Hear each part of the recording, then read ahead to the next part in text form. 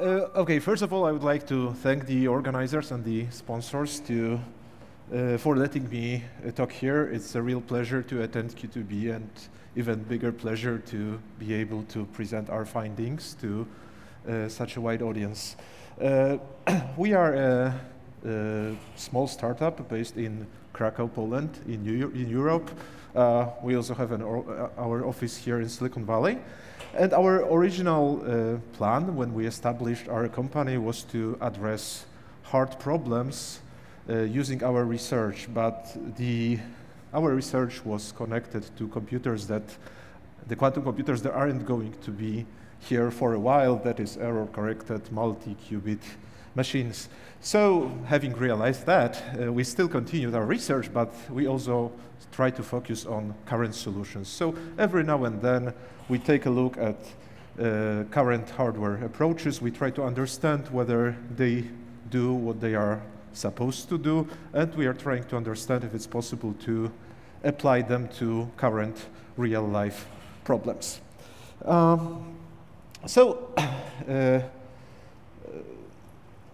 This is going to be slightly different than the previous two talks. So it's going to be a deep dive into one particular implementation. I'm going first to present a little theory so that we know what a Boltzmann distribution is. Then I'm going to formulate some questions, and I'm going to report on our research trying to answer these questions. It will turn out that we will provide some answers to our questions, but not completely. So I will also share some tools we were using to answer the questions in the hope that some of the people from the audience would be able to continue our research and maybe deliver answers to the questions that we weren't able to provide. Okay, so as promised, we'll start with a little theory. Okay, it works. So basically, if we want to talk about quantum Boltzmann distribution, we first need to have a graph. So a graph are basically vertices, which we may call qubits or bits or variables, and some of them are connected in pairs, some of them are not connected. The reason for which I talk about that is that most of the real-life problems arise in a situation when every two variables are somehow related to each other, somehow connected, have some connections with one another, but the hardware implementations that are present on the market usually do not permit that. So as you remember from yesterday's talks, every particular platform has some kind of strange topology that only some of the bits are connected. So in order to translate real-life problem with full connectivity, we do some kind of embedding. We're going to focus basically on 5 or 4 topologies. One of them is a fully connected graph. One of them is a chimera, so-called chimera graph. We will also introduce something new called chimera fragment, which is not going to be that bad, and I will also talk about the Pegasus topology. So the definitions of these things are rather tedious and technical, so I will try to provide a very quick intuition. I won't go into details because I don't want to bother you too much. Okay, so the thing you see in the top is the, oh, actually, one edge is missing. There was supposed to be a horizontal edge somewhere towards the bottom. So the thing you see on the top is the complete graph. So every two vertices are connected with one another. A typical problem, like for example, max 2SAT sometimes is expressed as something like that. The lower left picture is a chimera topology. It doesn't look that bad.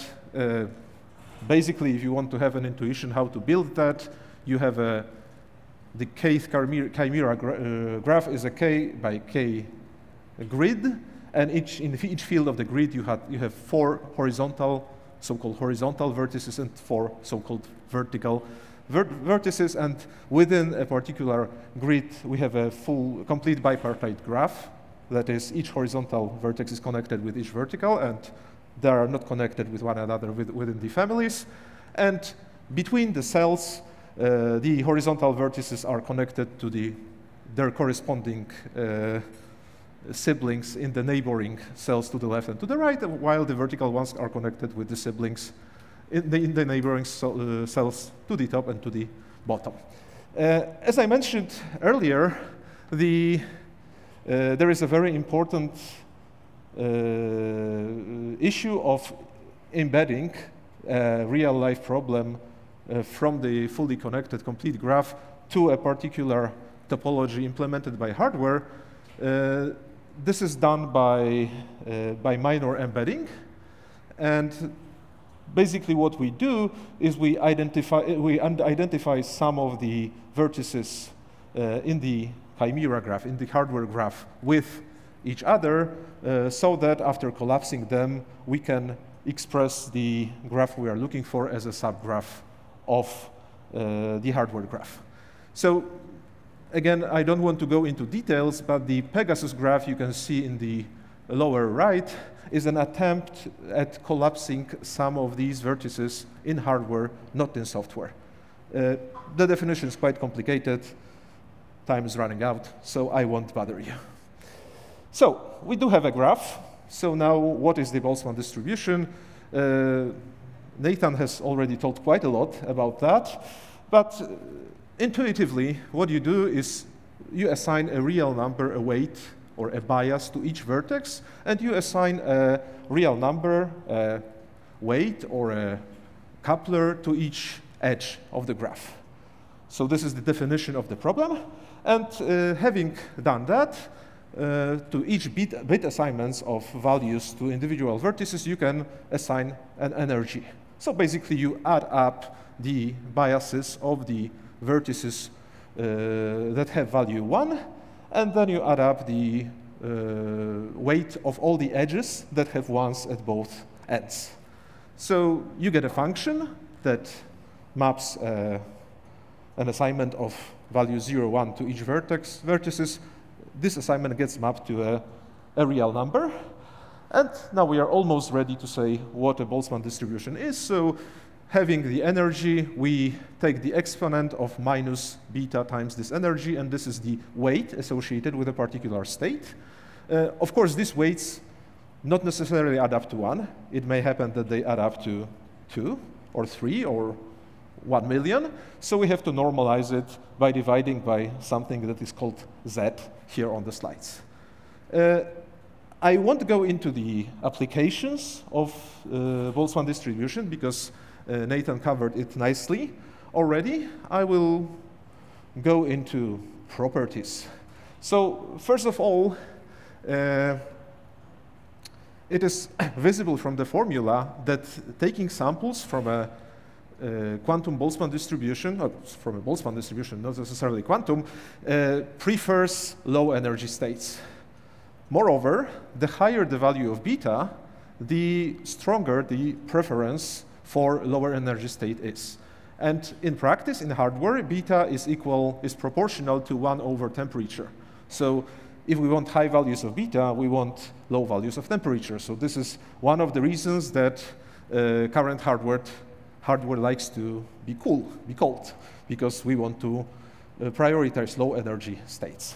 The other thing is, something that you have probably heard multiple times over the last couple of days, is that it is not necessarily always the case that such a machine finds the global minimum, because finding a minimum is a much more difficult problem than actually finding something close to a minimum.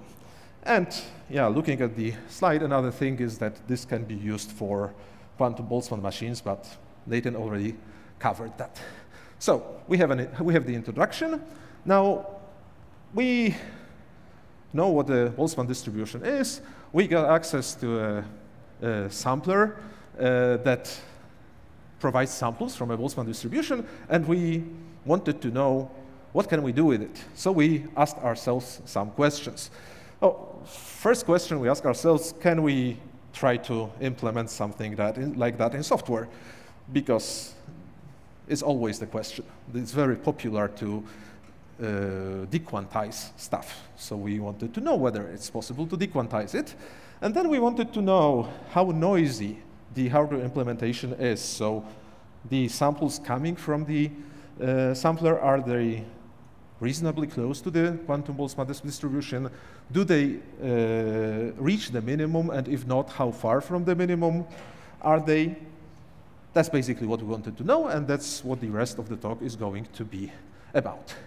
So, of course, you can see that if we have a positive answer for the first question, that is, if we are able to implement some kind of software exact reference implementation of the Boltzmann distribution sampler, the rest of the questions are going to be much easier, because we can take a QB problem, we can take an assignment of weights to vertices and edges. We can use our reference implementation to see what the minimum energy is, what the probability of getting the minimum energy is, what the assignment of bits in the minimum state is, and compare it to whatever the hardware implementation provides. And surprisingly, we were able to create such an implementation. Of course, but not for the whole 16 by 16 chimera graph, because that would be too difficult. Basically, we can observe that the chimera graph is so-called graph of limited tree width, or bandwidth tree width, and it's fairly classical result from computer science that for such graphs there is a number of dynamic programming techniques that allow you to compute almost everything associated to these graphs in reasonable time. So this has already been done, at least part of our research. So about 5 years ago, Alex Selby provided a piece of code that uses similar techniques to find minimum energy value for chimera graphs. However, he stopped at that, and we continued to do much, much, much more. So what can we do? So we can do a lot. We can compute the value of the minimum energy. We can compute the assignment of bits for the minimum energy. We can compute the probability, the exact probability of attaining minimum energy for a given QB problem. We can sample multiple points from the Boltzmann distribution without significant overhead. So as you can see in the lowermost line, there is an exponential part of the complexity, but it doesn't involve, it's not multiplied by the number of samples. So there is a constant big processing time, but the actual number of samples isn't next to a very, very big factor. So of course, this doesn't contradict the thing that Nathan said, because this is a very, very special graph, and probably the example you have is not a chimera graph. It's something much more complicated, probably closer to a complete graph. So if you want to play with it, there is a demo version. So the full version running on GPU can solve any QB in the upper half of the 16 by 16 chimera, so that is 8 by 16 chimera. We have a very simple demo version running on our web page, so it's a 4 by 16, one upper quarter of the full C16 chimera graph, so it's 512 qubits. You can put a problem there, it will give you the energy, and it will give the bit assignment. It's running on a dual core machine, and I think it accepts something like 10 QPS of traffic, so try not to overload it. If it stops responding, this means that there are too many people trying to use it. Okay, so we have an exact reference solver. It doesn't work with the whole graph, but we can start answering our questions, because we can put a problem in the reference solver and in the hardware implementation. So let's try to answer some questions.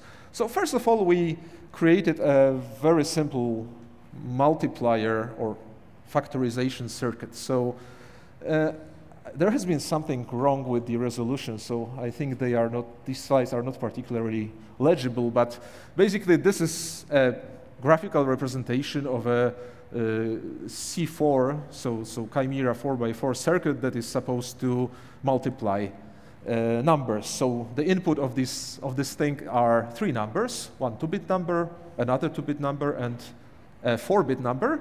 And the output, you could say, of this circuit is the following. If the first number times the second is equal to the third, then the energy will be 0. If it's not the case, the energy will be positive. So you can do some things. For example, you can set the value of the product to 3. And setting the value is accomplished by giving very big positive or negative weights to the qubits corresponding to the result, and you can ask to minimize the energy, and this will mean that, this will cause the optimizer or the sampler to find the factors. And again, this was a surprise to us, that when we did that, that is, we asked this machine to factorize the number 3, that is to find one of the 2 states, 2 ground states corresponding to the lowest energy. I mean, all the other states are invalid because there are only 2 ways of expressing 3 as a product of 2 integers. It happened that for some reason the sampler prefers to multiply 1 by 3 rather than to multiply 3 by 1.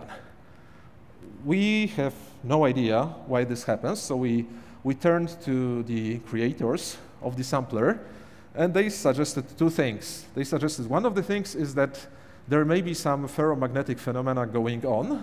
That is that if you have a lot of weights that have the same sign, so if they are concentrated in the same sign, that they, I know that this is not formal talk, but they act a bit like magnets. So it's difficult for the hardware to get out of a particular state, and it will attract the solutions. The other thing they suggested is that we may have hit a particular part of the grid that is somehow not fully functional. So we tried addressing these 2 issues. So first of all, in order to fight the problem of concentrated weights with constant sign, there is a technique of spin flipping. So basically, you take half of the qubits, you flip their sign randomly, or you flip them randomly, you adapt the weights of the vertices and of the edges accordingly, you measure, and then you undo whatever flipping you did. You can do multiple passes of such bit flips. Unfortunately, it didn't help. So the only thing that changed is that instead of getting a correct answer every second measurement, we got a correct answer every 4th measurement. But still, for some reason, the hardware preferred to multiply 1 by 3, not 3 by 1. So as promised, I asked a question, and I only provided a partial answer. So it doesn't seem to work perfectly. There is some strange preference towards one of the solutions. We tried many ways of circumventing that, but we failed. So if anyone else has an idea how to deal with it, the tools are there. So the demo sampler, the reference solution is on our webpage. You can try the hardware implementation. It is publicly available too. And there are many options you can play with in order to make it work better. We failed. Anyway, moving on to the next question, attaining minimum energy. This is a very simple example that was done by one of our researchers. So it's possible to tailor a very spiteful example on the full 16 by 16 Chimera graph that has a minimum theoretical energy of -1000, but once you start taking samples, even with 10,000 samples, it will never go below 700. This is not particularly impressive because this is not a fault of the implementation or some noisiness. This is the problem that the distribution from which the energy is taken is just a binomial distribution. So it has a hill somewhere towards 700 or 600, and both the long tails are extremely low. So it's it's just a fun thing, just to repeat the statement that we were hearing here all the time, that these machines are not meant to find the minima. However, there is one more thing that I would like to add, and it again echoes a lot that we have heard here, that if we take any hybrid approach, a very simple hybrid approach that involves the sampler and some post-processing, these problems are no longer challenging. So it suffices to add a very simple local search to the samples that were provided by the sampler, and it finds the absolute minimum almost immediately. So again, repeating the same thing we've been hearing, hybrid approaches are good. So, oh, no, this is too far ahead. So the two examples I said, I presented, they were somehow unfair, because we created things that were specifically meant to show weaknesses of the hardware implementation.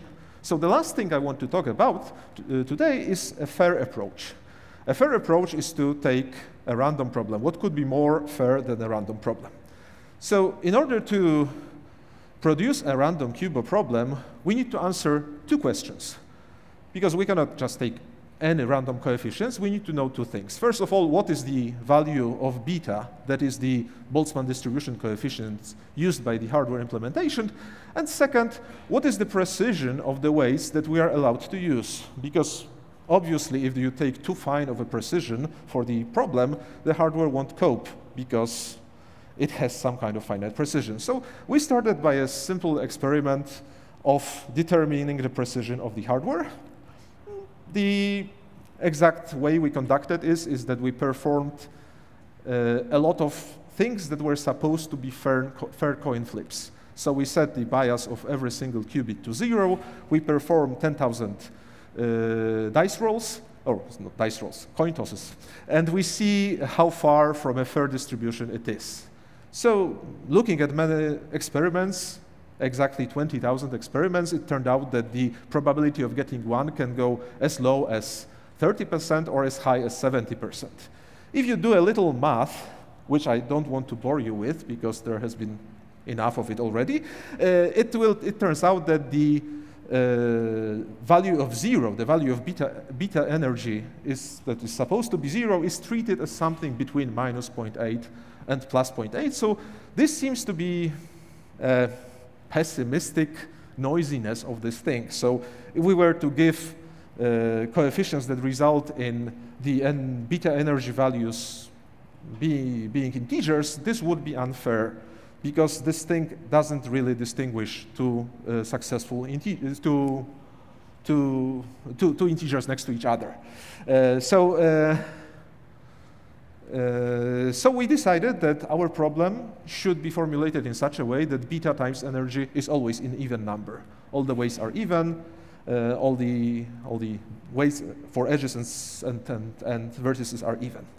Another thing, we wanted to know what the value of beta itself is.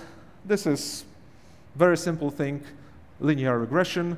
So because the probability is a function of beta times energy, and this function is invertible, because e to the power of whatever is invertible, we can do the opposite computation. So first we make a lot of experiments, like 500,000. We estimate the probability from the number of successes in these experiments, and then we sort of reverse engineer the value of beta times particular energy. And we do linear regression. After throwing out outliers, it turned out that the beta used by hardware is 32. So we know what the value of beta is. We know what the precision of beta times energy is. So it's time for the final experiment. We generate a QUBO instance. It doesn't have to be the whole grid. It doesn't have to be the very maximum of possibilities of our research solution. It suffices to take a 6x16 grid. All the coefficients are between minus 30 and 30, and they are all even, not to make them too imprecise. We use our reference solution to find the minimum energy value and its probability according to the ideal Boltzmann distribution, and we see what the hardware does. And it seems that the hardware doesn't find the minimum, even though it should find the minimum every 11 samples. We were puzzled once again. We tried tweaking the parameters many, many times, and we failed. And this is again the request to the whole audience to try to help us out, because, oh, I'm out of time. Because at this point we don't know what to do. We don't know how to make the machine return something closer to the Boltzmann distribution. Anyway, I'm out of time. Luckily, this is my last slide, so it seems that I'm exactly where I'm supposed to be. So these are the answers or partial answers to my questions. We can implement a reference solution, but it doesn't scale as well, as good as the hardware approach, because I think 9 Chimera rows is as much as we can go. 10 would be already extremely difficult because of the exponential nature of the software approach. And basically, we have no idea what is happening with the hardware. We are not able to configure it so that it returns something reasonably close to the ideal distribution. We would appreciate help. Thank you.